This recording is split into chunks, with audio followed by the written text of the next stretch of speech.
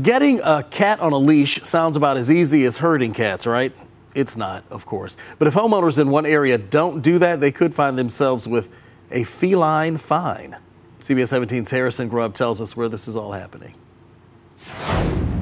In a dog-eat-dog world, it's not just canines that have to be leashed. The rule is there not really so that you start putting your cats on a leash. It's so that you'll just keep your cat inside. Cary Animal Services is reminding cat owners to keep their pets on a leash when they're not on their property. It's a law that's been in the books for more than a half-century. Right now, the cats are really out of control that are outdoors. Justine Schumacher runs Schumacher Sanctuary in Cary. We probably get, I'd say at least every spring, 100 animals that are injured by cats. It's a big reason she is praising Cary Animal Services for bringing attention to the law. But how well known is it? I went to the downtown Cary Park Friday afternoon to talk to Cary residents and cat owners. Everyone I spoke with was unaware the rule existed.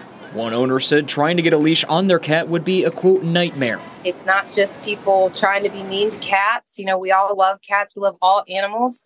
But there are some animals that are becoming invasive species, and it's just so important that we spread the news. And if you don't keep your cat on a leash, there are potential penalties. A first-time offense is a $20 fine, which continually increases after each violation. A fifth offense would see the animal taken from you. Similar laws are in place in communities across Wake County in North Carolina. In Cary, Harrison Grubb, CBS 17 News. Wes, I feel like no matter what you say, you cannot follow this story. You cannot beat the thought of trying to put a leash on a cat. I just imagined that story. We didn't really just do a story about a leash on a cat, did we? Hey, it's the law. It's the law. It's the law.